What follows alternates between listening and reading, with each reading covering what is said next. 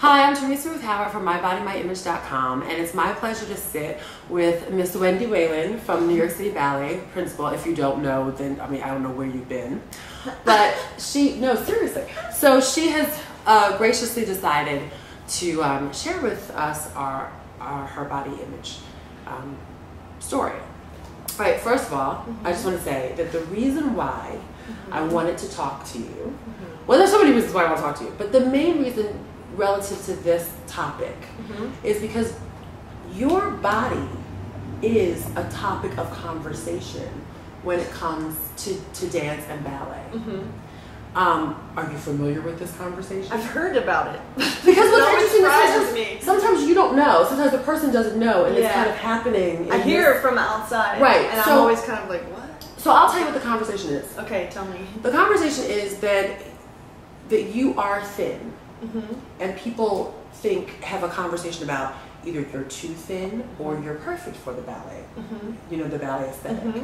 And my question has always been, how does she feel about her body?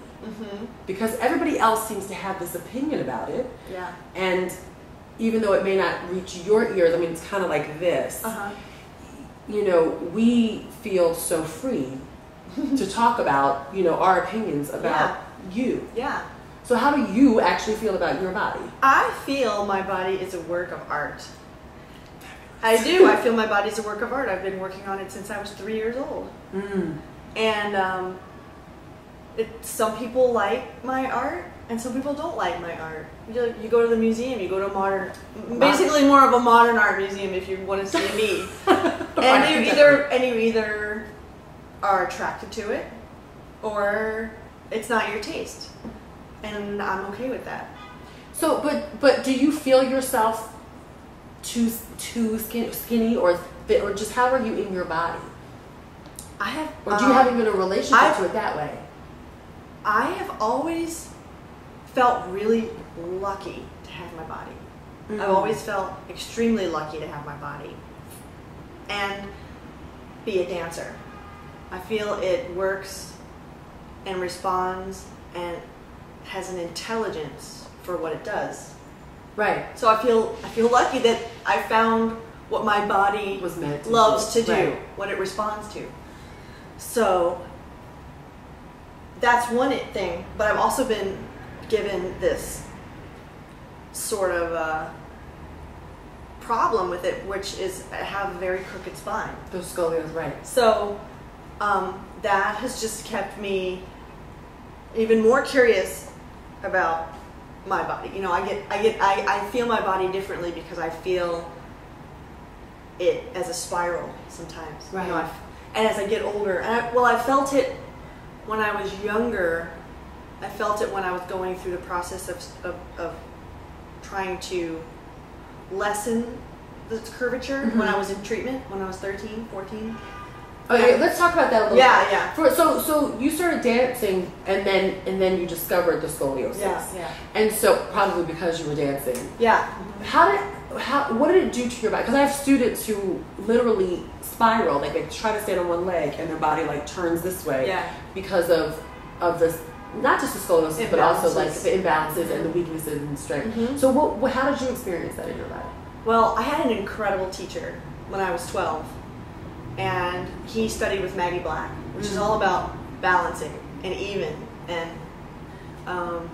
finding your correct placement, but it's about correct placement. Right. And he taught me how to feel my joints, rotate, and find as much of an evenness as I could. He also helped me discover the scoliosis. Because I tried looking at balance and saying, well, I had pulled my hamstring, and he sent me to an orthopedist, and the orthopedist discovered it. And then this teacher also helped me to work my way back into dancing after having discovered it, helping me find the ways to compensate or to find the balance in it. You know, you're going to have to pull around a little more because you're twisted this way. So you're going to have to think, you know, and it just going through all that. Sort of figuring out of what this body issue was that I had, really helped me to go into my body and look at it sculpturally. And that's where like I think the intelligence part of it comes in, because there's no way that you could have achieved what you have achieved without being diving into that intelligent, physically intelligent about how, because it's not just stand on your leg and do. It's like I have to figure out how to stand on this leg and keep everything aligned and balanced. That's so interesting. So sort of a study of physics that I had begun to do when I was about 12 years old. I sort of studied a new like alignment in physics of my physicality when I was young. So, and when you discovered, I mean, scoliosis is not that. It's not rare. It's very common. At all. But for dancers, depending on the grade of it, it can be really difficult to work with, or it's a non-issue. It just makes it one more puzzle to figure out. So, when you heard this news, what was your reaction? Like, what type of student were you? What type of child? Like, what did that do? Were you like, oh no, dude? No, it wasn't. I've always been a positive person. So I looked at it and I was, I didn't think it was the end of anything. I think I actually might have realized that it was something that I was going to learn something from. Else, right? Yeah, which was kind of curious to me. And then as I went through the process and I could feel my body change. I mean, the first week of treatment I did was in a children's hospital, and I went into traction with my neck, in a traction in my hips, and traction with weights pulling my head. To try to get it to... Yeah, lengthen me out. All day I was in traction, all day and all night. I know it's like very medieval torture. That is very medieval torture for young teenagers. And there was a whole floor of us girls. Just in traction, like this. Oh my God, that is like this. It's really... That's a great shot for a movie, right? Crazy movie, yeah. So, and we were all friends, and then we would go do art therapy together, and then have lunch, and then go back into the traction and do all kind of Do they still do this? I don't know. I wonder, because it's really curious. That is really interesting. I would like to know. I know, I would too, because that was the it was the early '80s. Right. So that's probably what they was like. This is the way to do it. This is the way to fix it. And it's come such a far way, I think. So, I grew 1.5 inches after a week of traction.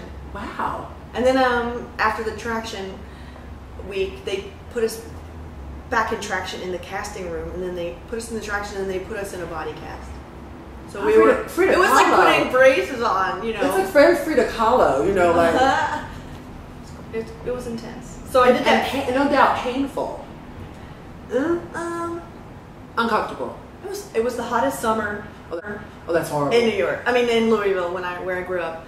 So, and I had 15 pounds of plaster cast on the whole summer. It was nasty. Yeah. You can't take a bath.